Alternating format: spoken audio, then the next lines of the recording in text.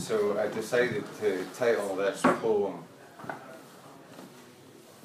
after the thing that was written, because I wrote the entire poem instead of doing the task at hand. So it's called Prevaricating. My windows are so dirty I can never tell if it's raining.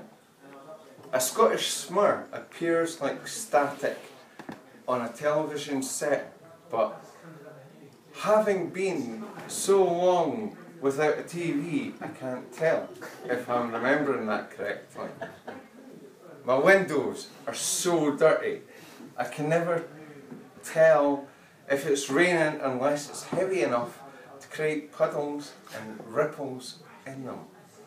Each drip drops splashing, each easy to see in daylight, but not when it's dark out.